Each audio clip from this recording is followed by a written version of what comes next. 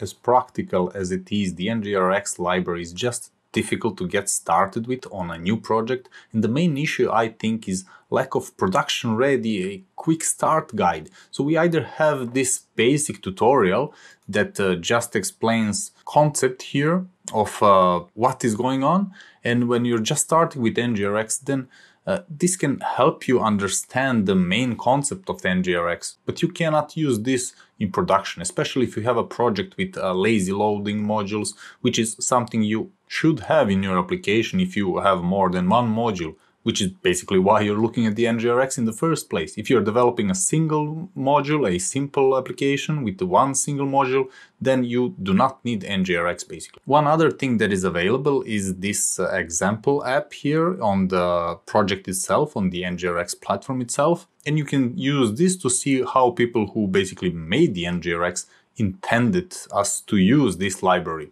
And here you must be very careful to choose the right branch. For example, latest either tag or a branch. The latest tag right now is 9.2 or 10 beta. And I am running one sample, one basic Angular application here, the Angular 10 version. So I'm going to choose the 10 beta here because it's the closest thing to the production. However, even though if we are on the right branch, the code here is already integrated with their sample application. So you need to reverse engineer this code basically. You need to find the way into the minimum code that is needed for your specific application. And I think that things like this put off a lot of people from using NgRx, as you either have to be a master of NgRx to use it, or you will struggle your way into it. And I struggle every time I start a new project with this. So I either have to compare it with my previous integrations and copy things around, or I have to hack my way into the changes that were made in newer versions, because they are constantly improving the application, and each new version sort of brings the new changes and the slightly different way of doing things. So what I thought we could do today is use both of these links here that I showed, and we can try to figure out what is needed for a minimum production ready version, what is usually called a seed project. And I will publish the source, but since both Angular and NgRx change quite often, I don't think I will be able to maintaining it. So I think it's better to show you what you need to do next time you are going to use NgRx. So I thought that we can make one simple Angular app with two modules, and I will put links with timestamps in the description and maybe on the screen. In case you already have an app and you just want to jump straight to the installation of NgRx and you know what the NgRx is and what its purpose is. But if you wish to see the entire process, we will make one application with two modules. We will actually show the need for NgRx in the first place, what problems does it solve, and then we will continue and configure library, and at the end we will show how we can actually benefit from NgRx state management library. So I have an simple basic Angular application here that I just installed using the CLI command, and I will just make one module for the layout with the header and the footer. So in our app I will just make one folder core or shared, and I will make one new module called layout. And this module will contain the header and the footer and other universal elements of the layout that we might use in our application. So let's make a new component for header and a new component for footer. And just for the demonstration, let me from the app component, let me move the header from here. I will move this entire toolbar into the header. Let's include the app header here.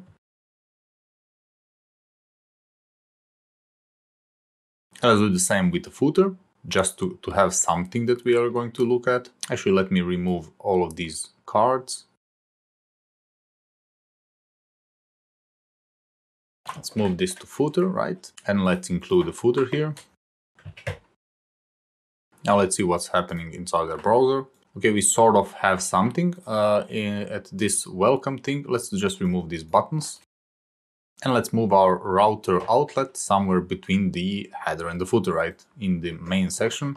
I probably messed up some HTML, but it doesn't matter. We are just proving the concept. And in the header, let's put one search field just to illustrate how the sharing of the values or the state is going to happen between different modules. So I just if I just put a span search,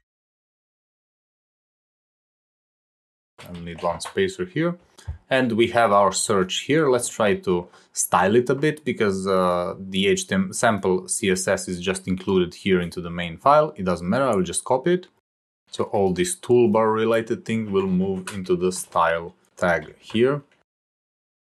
Now it's a bit more better, a bit easier to look at. I need the spacer as well. Okay, so the search is here. What we want to do now is when we type something into the search product, we want that information from that module to be shared with another module that will list the products here. We will not make the products and anything. We will just show how the sharing information goes with the use of NgRx. So let's make our products module.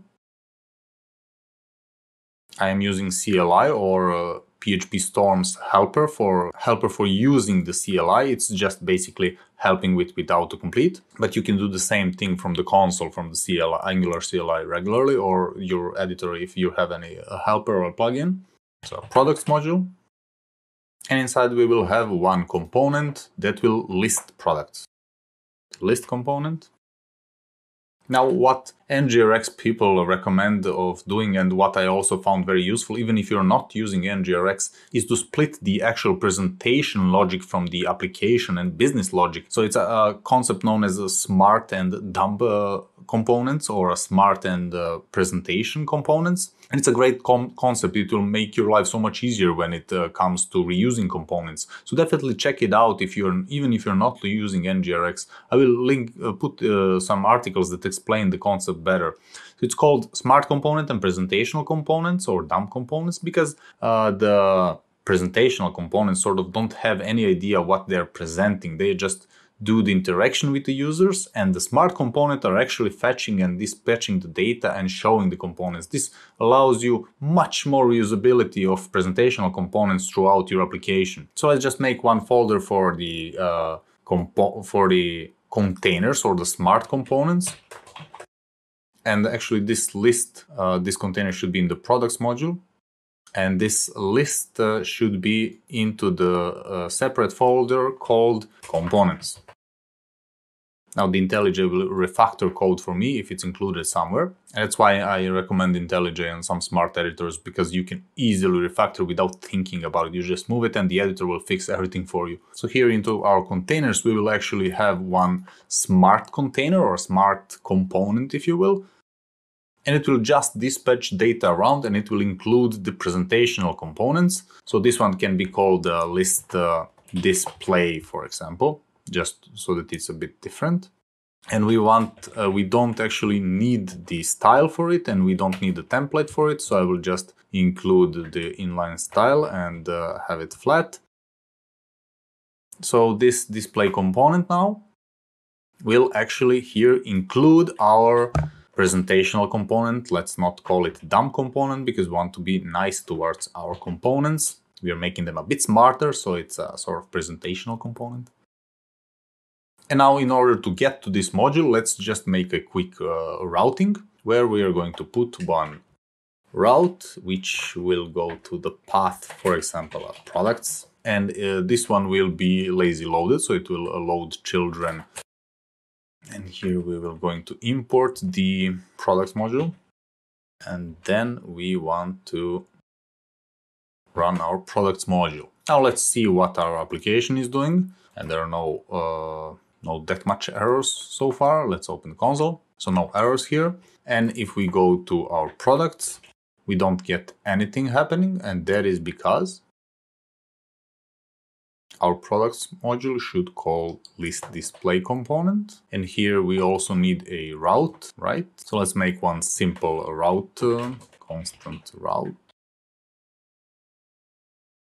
an array with a path, basically a root path. And here we are going to load the component list display component, right? Actually here I might need the list component still. Now if I refresh, we still don't get nothing, and that is because I forgot to import the router module, right? For child, and we need to give our route. Let's import this. The IntelliJ is automatically importing our libraries. because it can recognize where they are in the project. And now we have the list works here, and we want to change that a bit so that we can see something.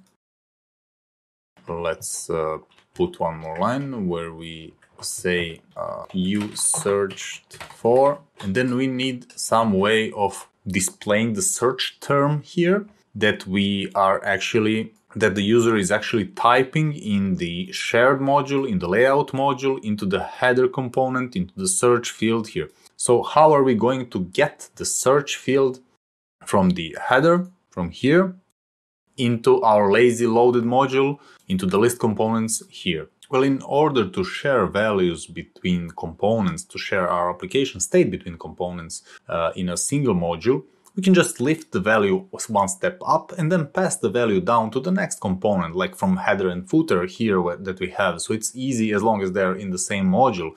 But if we want to use the data from different modules, like here where the user is typing something into the header in the layout module, and we want to show something into the products module, this approach of lifting variables becomes a bit more challenging. Here we have 2 modules, but we might need to pass data between 5 or 10 modules. However, the same problem appears. And we could use one service and remember this search parameter there temporarily in the service. Then we can use the service in other modules to get the data from the memory, right? Or we could store this search term and get it from the URL. Actually, this search term actually fits quite well into the URL.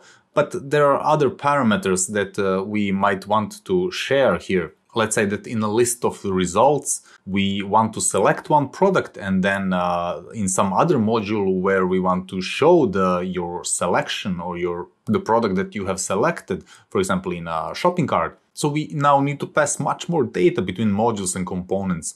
And by doing it manually, each and every variable, it can become a mess very quickly, because it's very easy to lose control over who has the data, and we get all of kind of race conditions if what component is looking or modifying the data, and we get the problems with default values as well. We have to manually store all our data into the local storage if a user refreshes the application, and we cannot easily test our application because we are storing our data all over the place. And suddenly we can easily get a duplication of data if we are not very careful with it, and where some weird things can happen with our code. So we need some place, one unique place to save our entire application state globally, so that all modules and components can access and work with exactly the same data, with one data. So we need a single source of truth, if you will, one place where we know that all data is like a JavaScript database in a memory, where we can store things for our components, where we can store the state of our application. And this is where Redux pattern solves majority of our problems. We get a single state that the entire application can access. It's predictable state. We define that state strictly, so we know where values are and what are the default values. We also have a immutable state, meaning we never actually change the state, but rather we create a new one. And this allows us to do, for example, undo and redo actions indefinitely. Or it can also allow us to debug our application, but by manually going from state to state. I will show you later with a debug extension into the Chrome. And it also means that testing is easier. We can make our state as needed and then test behavior of our entire application based on that specific state that we want the application to be it. We can also log each action together with its values it contains. Then we can debug our application offline by just looking at the state that was passed when the bug occurred, and we can see all the changes that happened. And something that is very practical in real life as well, and that is, you get it free with NgRx, and that is persisting the entire state between page refreshes with the local storage, where the NgRx library or a plugin or an additional library will basically rehydrate the application state from local storage on the page load, on the refresh, which means that the user will see exactly the same state of the application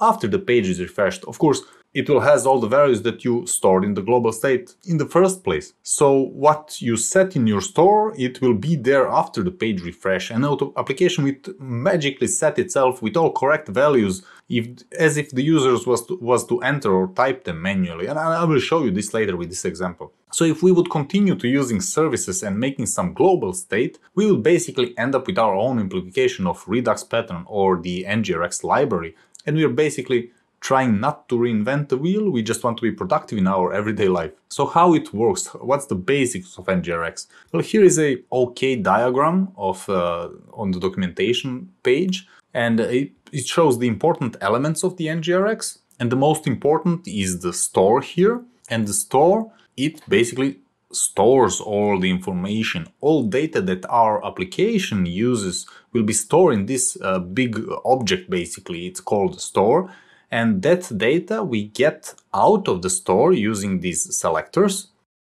And these selectors are basically just functions that retrieve only the relevant portion of the state for us, so that we don't have to parse the huge state object every time we need just some parameter or some small portions. And we will use some selectors later to see how they work. And then we have our components. In this case, it's one component, but each and every component will use these selectors to get the state from the store. And the first time our application runs, this will basically be set to default. So our component will be set to the default state we want it to be. And the components can get that data and either present it or do some logic based on the values in that store, like a switch on and off, and etc. And when we do something with the component, then we have these actions here. Our component is sending an action and perhaps some data with it. Action is basically an event. It's actually one string being passed around our application, but it is something that reducers here are listening to. And if one reducer is watching for a particular action, then it will do something that we ask it to do. Basically, in majority of cases, the reducer will update some state into the store. And then we have completed the circle, because some other component will basically subscribe to that value that we have just updated, and it will get the updated value. So this circle goes around so that all of our components can change some data into the store using reducers, and they can select some data from the store using the selectors. And that way we have a single source of truth, which is this store here. It's basically a huge JSON object or a huge JavaScript object, which we can think of sort of like a database, memory database for our JavaScript application. And as you can see, we also have the effects here. And that is something that we are not going to cover right now. But what the effect does is it interacts with the externals, with some services, and usually with some external services that might or might not even change the store state. And they're not always there. Typical examples is when we're interacting with some APIs or change some things that are outside of our applications. But we'll not go much into that. And this is a bit easier to understand in practice. So let's implement the NgRx library now. And we'd start with the installation. We can just use what's written here if you're using yarn or npm, or you can even use the ng. I will use the npm. Let me stop the application and install this. Now this is installed version 9.2. So let's go here and switch to 9.2, just so that I'm looking at the relevant example here. Now it's not enough to just install the store here, because we need some other things for production. And those are the libraries that are listed here. The effects is something we might not need for this tutorial, because we just want to show something, but you will most likely need that if your application is talking with some other applications at all, with your backend basically. The router store is something that we might need, and that connects the Angular router to the NgRx store so that we can subscribe to the events and we can store the routing of the application into our store basically. That can come in handy, so let's just install that one as well. The entity is a state adapter. We might not need it right now, but it's a very useful thing, especially for listing of products. It allows you to work with sort of like a database or the entities that NgRx helps with. You can read more about it, but we definitely need the store dev tools, because it will help us see into the console what is going on with our application. Let's install that one. And now my computer is not that fast. I'm just speeding up things in post-production so that you don't have to wait for it. And I think that's all for now what we need. Now let's set up the main store. Here there is a concept on getting started. However, this is not how they are using it into their example. So let's follow their example, and let's actually start with the main module, which is in source apps. So the app module here. And we can see the commented part here showing that our store module is including sending some root reducers for root. So let's copy that one and see where it will lead us from there. If I paste that into our app module, we can import the store module. However, this root reducers is something that we don't have, and this configuration is something that we don't need for now. So let's remove that one. And let's see where these root reducers come from. And we can see that it comes from the root folder called reducers. Now the word reducers will be used quite a lot, so please pay attention. I will try to show where each reducer is being shown, because this is a modular application. So this is our root reducers. Let's open that one to see what's going up there. So in our app, open a new tab. We have the reducers here. And there is one index HTML. One index TypeScript. So into our root, we have one folder reducers, and let's make that folder in our application. So that in our root, we have one folder called reducers, and inside it, we have one index TypeScript.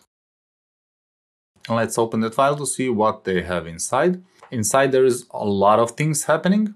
However, let's see what our export was. So we want to have our bare minimum, right? So we are looking for root reducers. And that is basically something that composes our main state. So let's copy this one to see what happens. Now let's try to import the action map and the injection token. Action and state. Now let's see what we're missing here. We're missing the from layout, which has a layout feature key.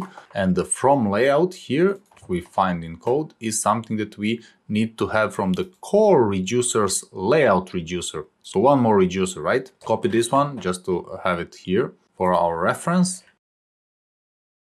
And in our case, we're not in example app. We are into the, instead of core, we have the shared. And there we don't have the reducers. So we need to make in our shared the layout and also the new folder reducers.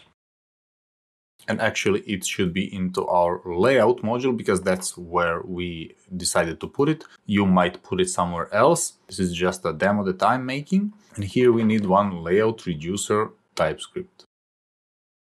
Now let's find that layout reducer into this app here. We go into the app and it's into the core reducers layout reducer, right?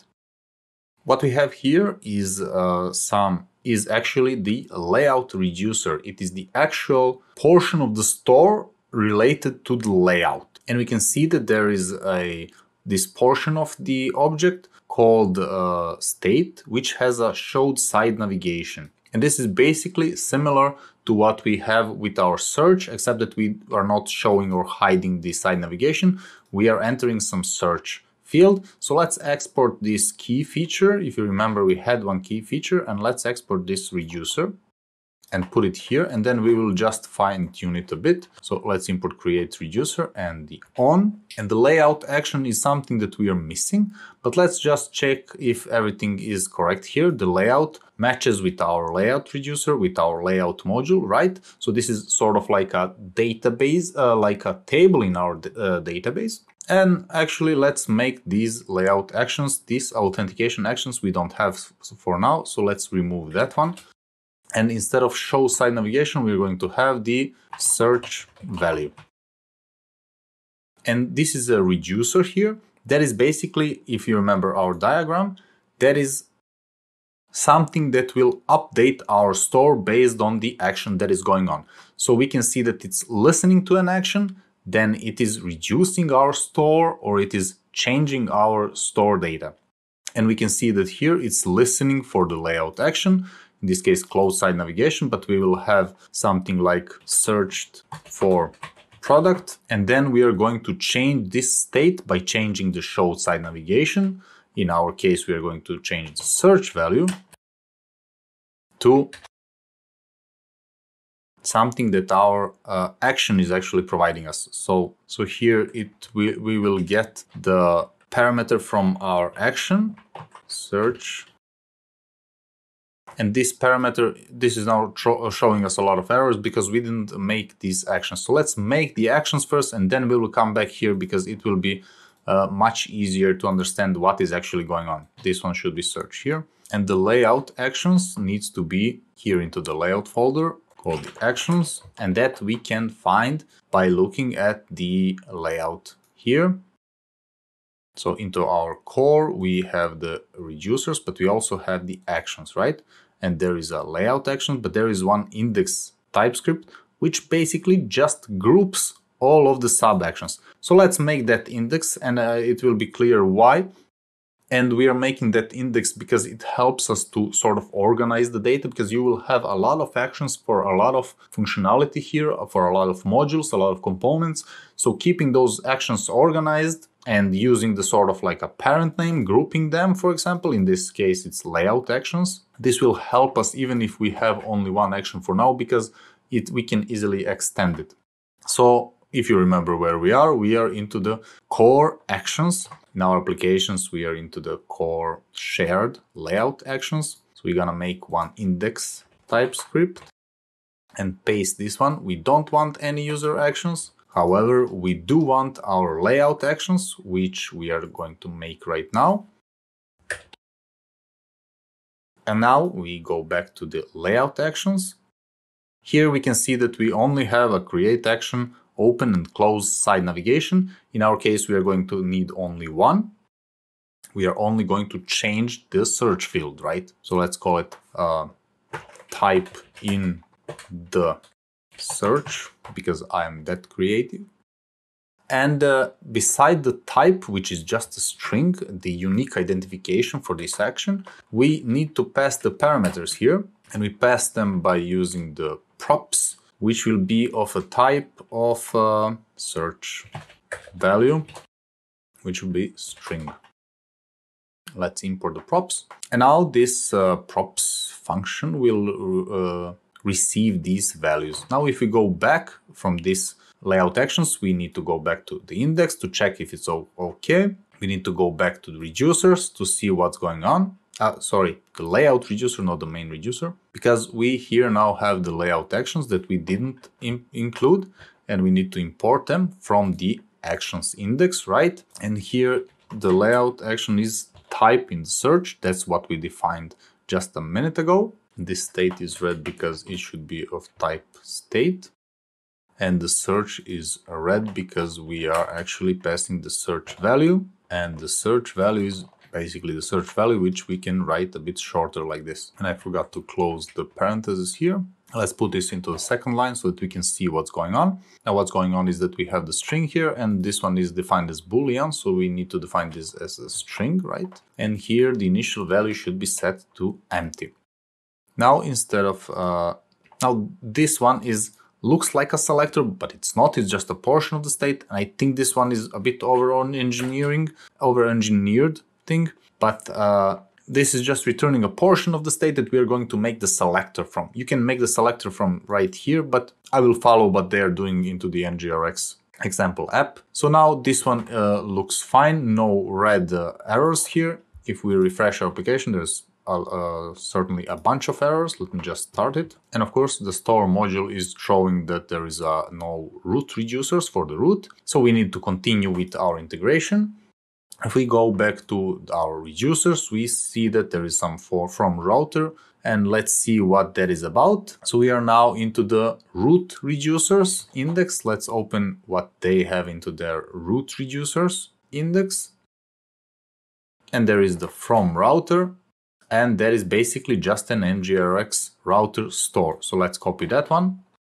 Let's copy this import, and this one we got basically for free because this router store library takes care of it for us. Now we see that this state is sort of complaining because it's not defined. And let's see what that state does. It's basically this interface state, which just sets our definition of our table in database, if you wish. It's like what they describe here. This means that our top level state interface is just a map of keys to inner state types. Good luck with that. Let's copy that one here. So what this does is basically uses the string, this layout feature key. If you remember, we set it up to the layout here. And the second parameter here is router, which we got from our router, right? That's the thing that we got for free. And I see that IntelliJ imported this state, which we don't need because we are making our own state from here. And that is one of the dangers when you're just copying pasting and using the smart IDE as the IntelliJ is. So now we are exporting our root reducers, and let's see into the app module. We have this root reducer, so we can just click here to import it. Click Alt Enter. Now this one is resolved. Let's see our application. What will it complain about now? It says compiled successfully, and we are basically at the beginning. So we have installed our first store. And now if you install this Redux application, we can see that it says the no store found. Make sure to follow the instructions. And if you would to follow the instructions, you would basically get to this page showing the setup. However, that's already set up here into the example application, so we can just copy it from there. And we can see that here there is a store router connection module. We can install this while we are watching at it. So let's just copy and paste that one. And there is also store dev tools module, which will help us with the debugging.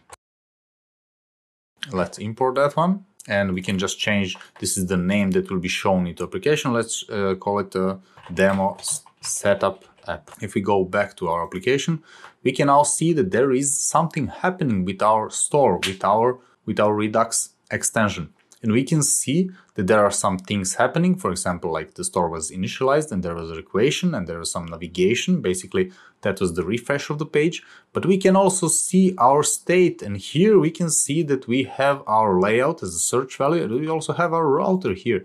We can even see the raw state from it. So this is what we defined, if you remember. This is the key that we defined, the layout and the router. Let's find that in our application quickly. So that is the root reducers. It's this one. This one is called layout and this one is called router. So they are just importing the definition for the store from their modules. And at the end, we have this main central JSON main big object that we are going to use to store our values and pass them around. Now, the good thing is that once you set this up for the application, that's basically the hardest part, although something that using the NgRx itself is the hardest part in your application. But let's see how we can benefit from it, how we can share this search term that we type in here, how can we give it to the other module and to the other components. So let's connect our header field here with the store by letting this field dispatch the action with this value, and that action will be caught by some reducer that will update our state so that this search value is not empty when we type here. We want this to be stored into the search value, and we do that by opening our smart component, smart container, and from here we need to dispatch the action towards the store, but our search field is not actually into this component, it's actually into our app list component. Let me close all other files. Sorry, it's not the list component, it is actually the layout header. And in this layout header, we want to have the on key up. We want to dispatch some event, dispatch an action to the store. So let's call this field just a local variable, search field. Let's call one local function that will be called search field changed, and it will have our search field, right? We can actually pass the search field value. Let's make this component, let's make this method, create a method, and let's just console log our value to see what's going on. If we open our application, we write here, we see things happening into the console, which is great, which is what we want to achieve. Now, instead of console logging this one, we need to send this parameter via the action to the reducer that will put it into the store. Easy. And to do that, we need our store here. So it will be a private property store of a type store. Now we need to import our store from layout. We need to get its state, and this store, let's import that one, and the layout we are going to import. We can see how they did it into their actions. Actually, here into the layout actions, there is no dispatching with the parameter. There is just dispatching of the plain actions. You can look into the books module, into the containers, the smart components, and we can try the for example, find book page. And we can see that they are dispatching one find the book page action, which is a search books with the query. And this is basically what we need. And this is the part of hacking around this example app that you need to do. So let's dispatch some of these actions. Now we have this store, and this from layout is actually from books in their case. From the reducers, we are basically importing the layout reducer. And we also, instead of find book page actions, we need the layout actions, right? And that is type into the search. And you remember the props that we set, it's the search value that we are setting right now. And this search value is basically the value that we are passing from our field. It's this value. Yes, that's the one. Now this one is from books, we need it from layout. And now let's see what happens with our application. What errors messages do we get? We have the compile successfully here, which is great. If we refresh, everything is great.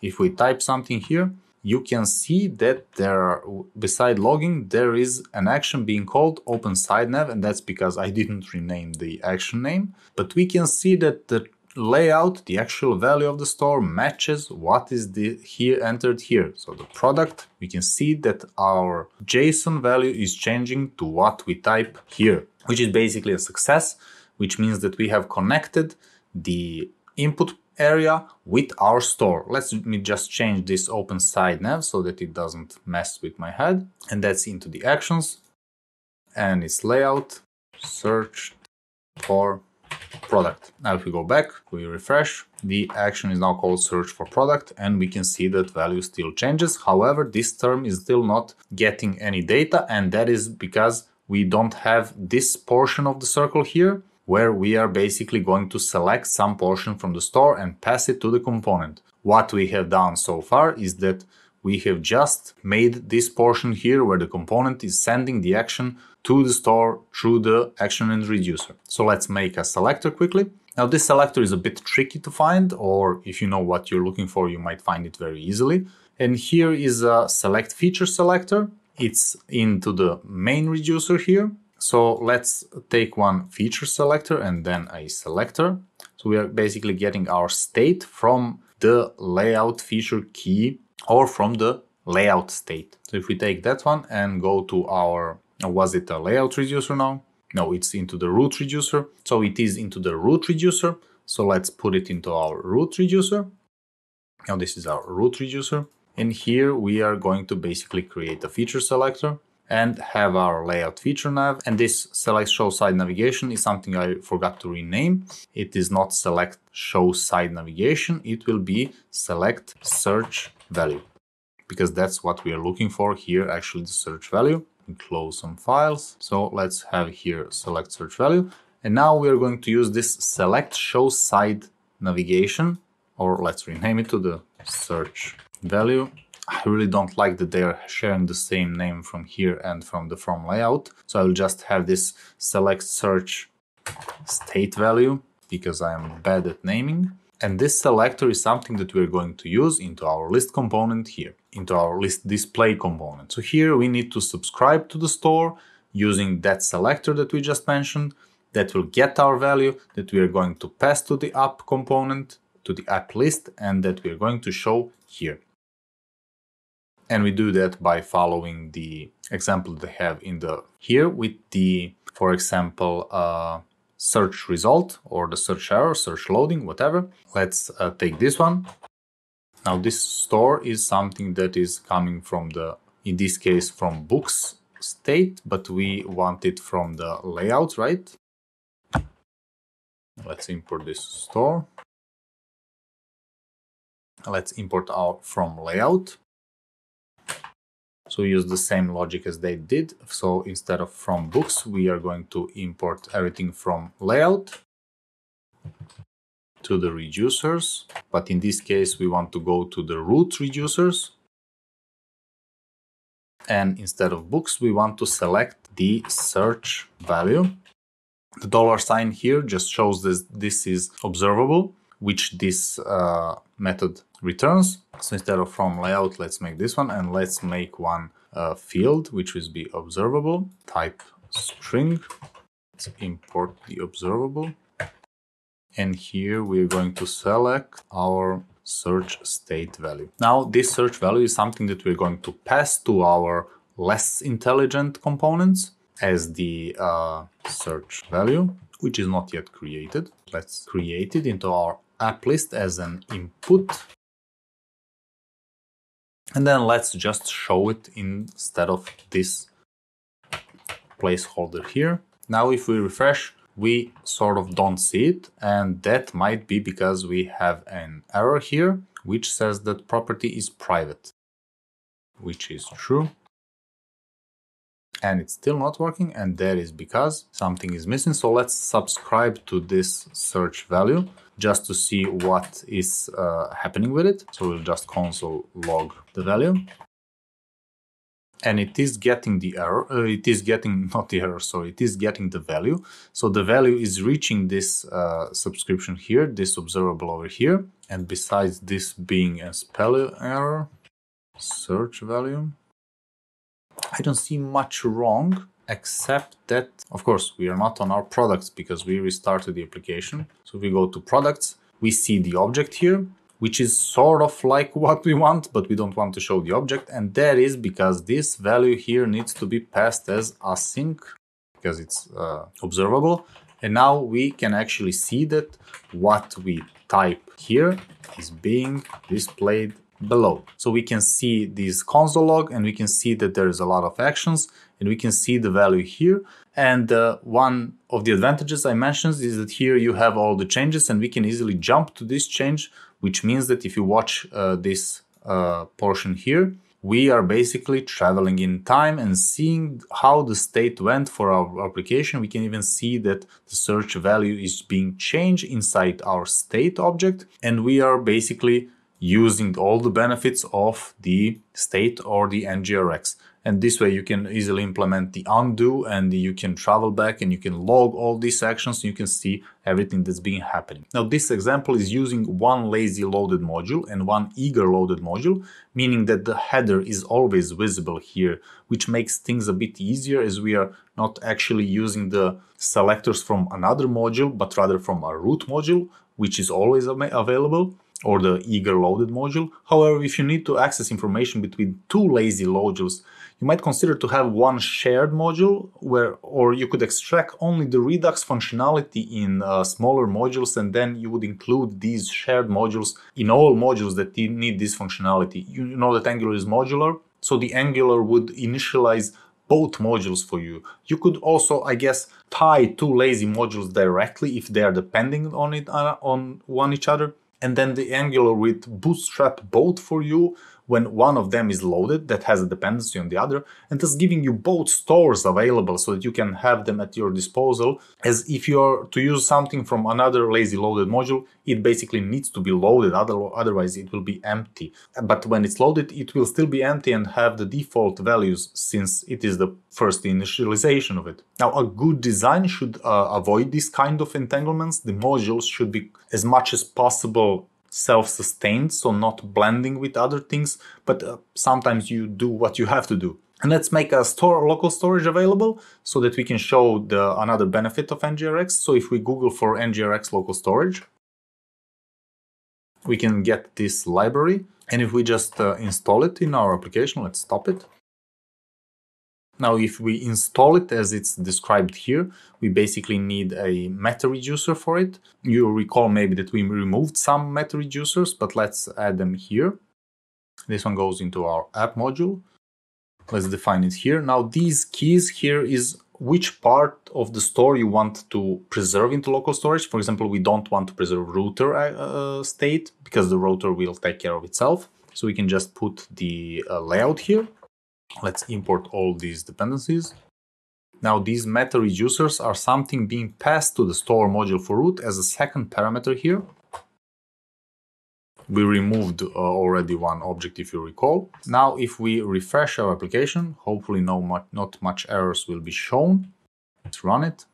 Now when we refresh our application, we don't see much changed, but if we look into our actual local storage here, we can see this value named search value here. And if I type something here like the Angular test, if I could write, we can see that this actually is being stored into our local storage here as the key value pairs. And that is our key layout that we defined and all of its values being stored here. Now, if I refresh the application, it disappears because we have not configured our local storage script to rehydrate our application from the local storage. And to do that, we can just use this rehydrate parameter. And that one we put here as the additional parameter, rehydrate to the true. Now, if we go to our application, if we refresh and we search for products, we do a refresh of the application, you can see that this value here is what was being stored into local storage. So now it's preserved. And if you would have a lot of values here, they would all be preserved.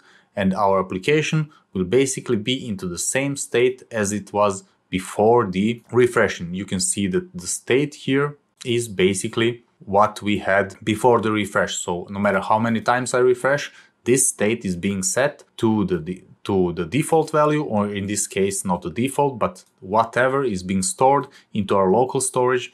And this way you're preserving the state of this application between the refreshes of the page. And I understand that this setup takes some time, and I wish they would provide a better documentation for a typical production application that you might use. And I believe this is the main reason basically why a lot of people are in general avoiding NgRx and maybe even entire Angular, because there is a lot of things to do to get something which is basically provided for free in some other frameworks. But the good things here is that there is an example application that you can dig in and you can figure things out, but it takes time and builds up to a frustration if it's not, and it's not without its quirks. Now I hope that you got something out of this tutorial and that maybe using NgRx is a bit easier now. Please write me a comment if you think that something should be explained a bit better, and I can do it into the follow-up video to this one. And subscribe to the channel, and I will see you in the next video.